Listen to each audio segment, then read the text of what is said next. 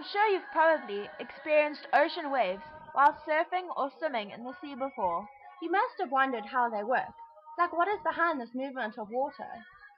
A wave is created by a succession of pulses that travel through a medium. In this case, the medium would be ocean water. So, a pulse is a single disturbance that travels through a medium, which transfers energy. And you can feel this energy by getting knocked over with a wave.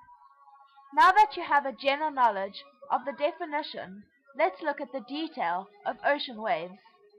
Particles in a wave vibrate up and down from rest position, creating the crest, which is the position of maximum displacement, and troughs, which are positions of minimum displacement.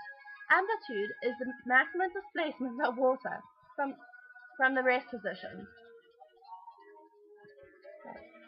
When a trough comes into contact with the rising seabed, the troughs slow down because of friction.